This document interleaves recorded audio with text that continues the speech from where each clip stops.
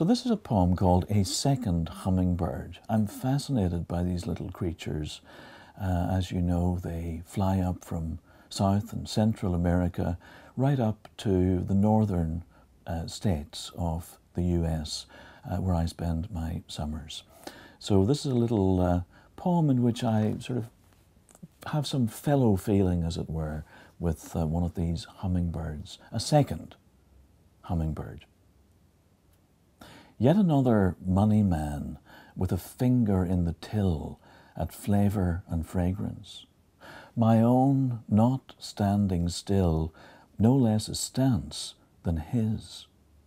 The only grounds for his existence now being to make such rounds and roundelays as mine, to touch what I've come to see as the raw nerve in each of us, each doomed to think himself ever so slightly behind some curve.